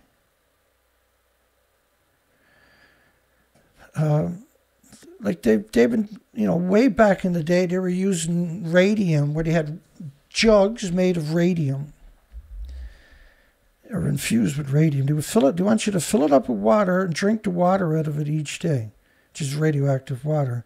And what happened was people were dying from just horrific radiation illnesses, like where their jaw bones would come out, their teeth would fall out. It was horrific. They were doing radium suppositories, radium toothpaste, radium makeup. And all of these, the people that used it would have got violently sick with cancers and illnesses and diseases, immune deficiencies. And despite the fact that one would get banned, they would come out with another one. radioactive lipstick, radioactive toothpaste, radioactive soap, radioactive shampoo, you wouldn't believe the stuff, radioactive perfume, and glow-in-the-dark radium paint for women and children to put on their lips and their eyelashes and stuff like that. It was really popular too, and they knew the harmful effects of it. So when you go way back into the nuclear industry, you see this unbelievable contempt for all humans. And it is, right? It's 100% contempt. It's a complete disregard. There's no checks. It's not illegal to poison you. Congress and parliaments worldwide don't have the authority, have abrogated their responsibilities and left it in the care of the non-regulatory agencies that call themselves a regulatory agency, but they're not. We've never seen any examples of them being regulatory agencies. Ecological effects of exposure to enhanced levels of ionizing radiation. So let's be clear, there's zero possibility they don't understand the harm. It's zero. That the academic community, the universities, the nuclear students, the nuclear corporations, the nuclear power plant engineers, the physicists, it's very clear they know the difference. It's very clear that they don't like you. And it's very clear that they're willing to poison you and have succeeded in poisoning the majority of the population of all species on the planet repeatedly. And it's very clear they take great pride in doing it.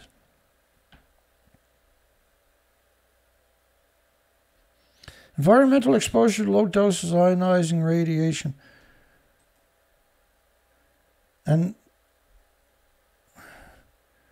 so destructive to the kidney. So low doses of ionizing radiation are destructive to the kidney of mice. Oxygen-guided radiation therapy. So one of the success stories for treatments of most illnesses is hyperbaric chamber treatment, where they compress you and feed you pressurized oxygen, high-level oxygen, and that's able to get in, because it's under pressure, to places in your body that is lacking it, and it helps dramatically with recovery from all kinds of injuries and illnesses.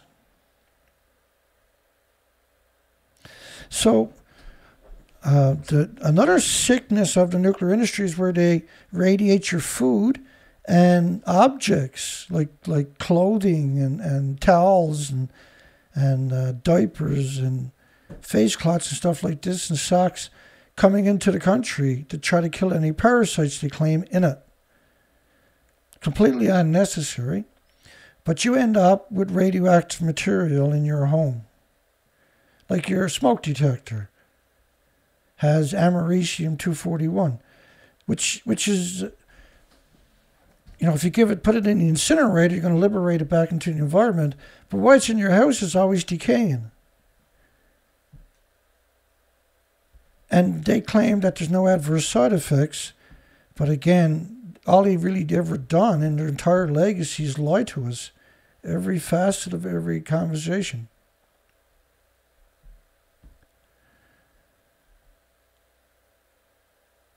Agents to enhance the efficiency of chemotherapy or radiation in the pancreatic cancer.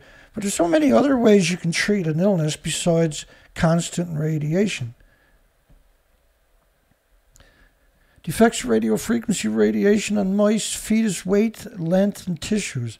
And the implications, obviously, in our forests from the radioactive fallout is catastrophic. We got one more to get through. Blood-brain barrier in male and female rats.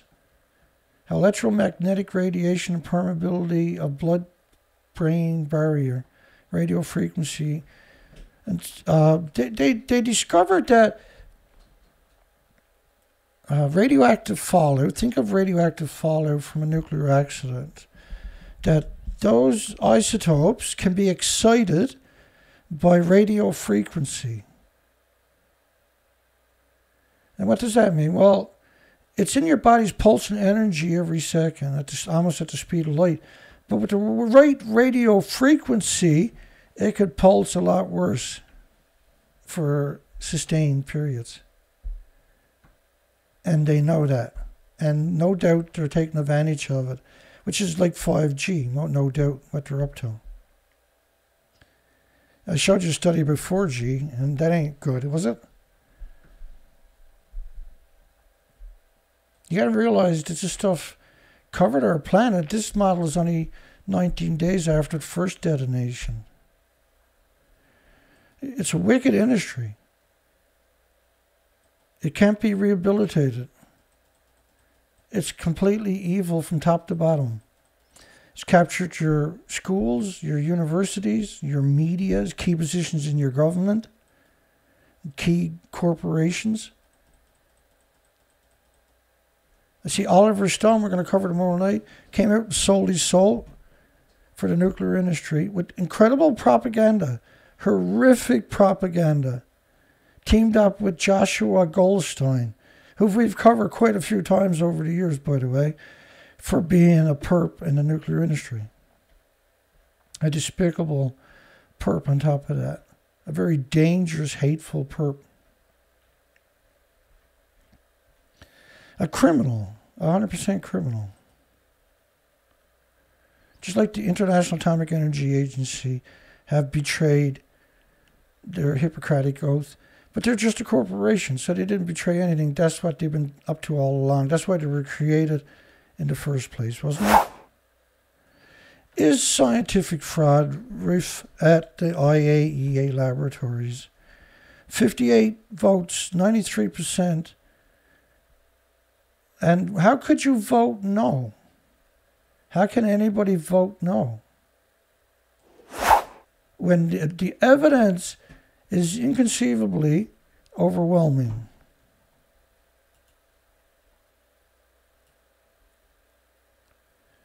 Oh, we work like a dog. It's the best, that's all I got. That's non-stop. 2 hours, is it? 1 hour? What is it? What have we got done here? Like 2 hours and 10 minutes of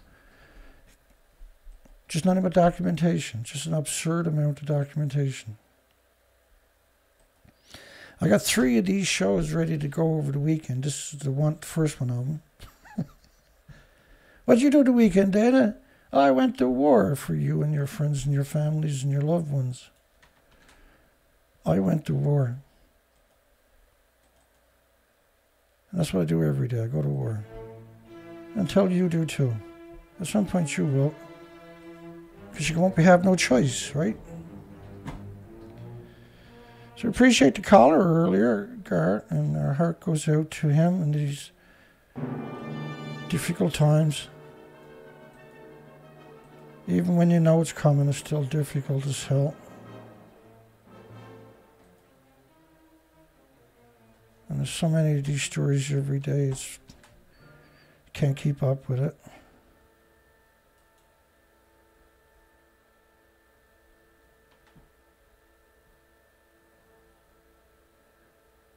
Centrifugal force. Yeah, you are, unfortunately. Dana Nasana. Yeah, thank you, Dana. Appreciate it. Good night, everybody. Peaceware, Richard. Lockhart, Robin.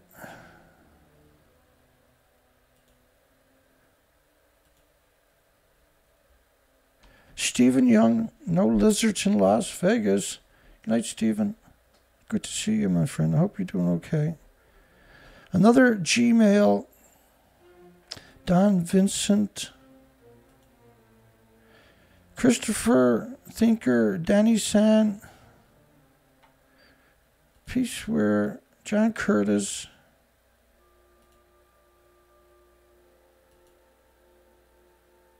good night, everybody.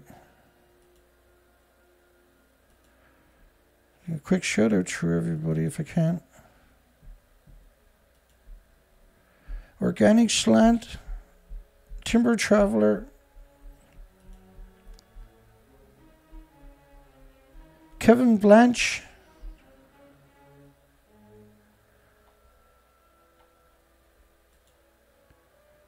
Conrad,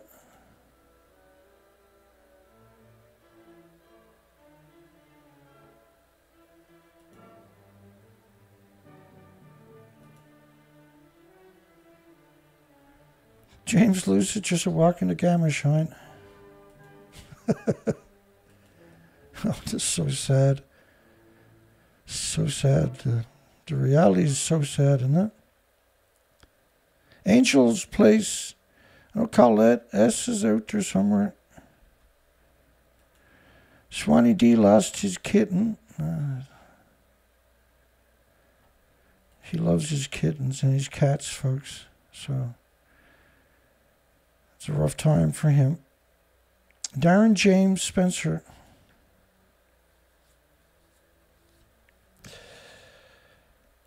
What else we got here?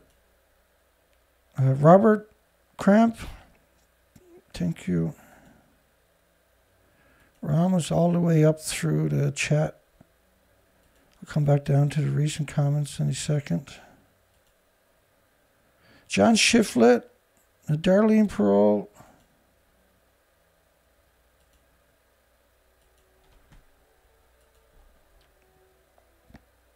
Albert, I was just thinking about Albert. Where were you, Albert? That's interesting you showed up. Reading my mind, are you? Thank you, Centrifugal. Let's call her a night. If you made it this far, don't forget to give us a thumbs up. And you should watch my video before the first 12 hours because they're going to remove it or add something to it at 12 hours. And so the best time to watch it is the first 12 hours as far as I can tell. Because details are everything, and they're definitely friggin' with the details.